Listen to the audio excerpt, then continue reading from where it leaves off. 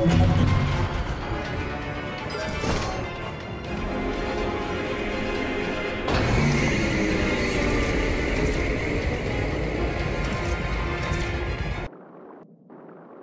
its mechanical faceplate shattered, the Rimorosa was at last free from the Fomori's control.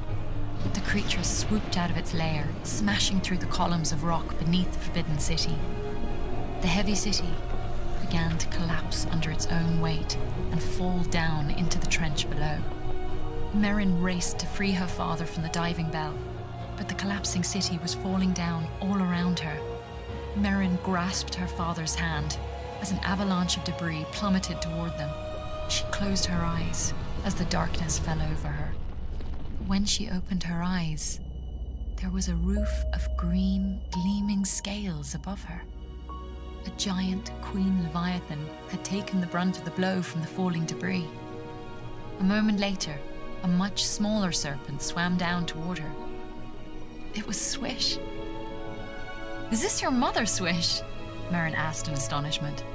But Swish just wagged his tail and beckoned for her to grab on. She and her father grabbed hold of the two leviathans, and together they swam up, out of the still collapsing debris of the Forbidden City. They swam out of the darkness and into the gleaming rays of sunlight that streaked through the water's surface. And at last, for the first time in what seemed like ages, Merrin and her father looked out over the waves toward their house in the distance. They said goodbye to the pair of leviathans, and Merrin promised to come play with Swish each day in the deep waters below the cliffs.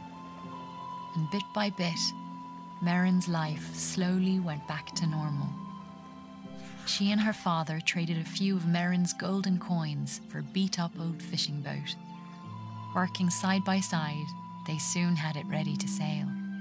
Merrin no longer had to wait at the cliff's edge. Her father took her out to sea whenever she wanted to go. As they fished, they shared the stories of their own great adventures, both knowing that every word was true.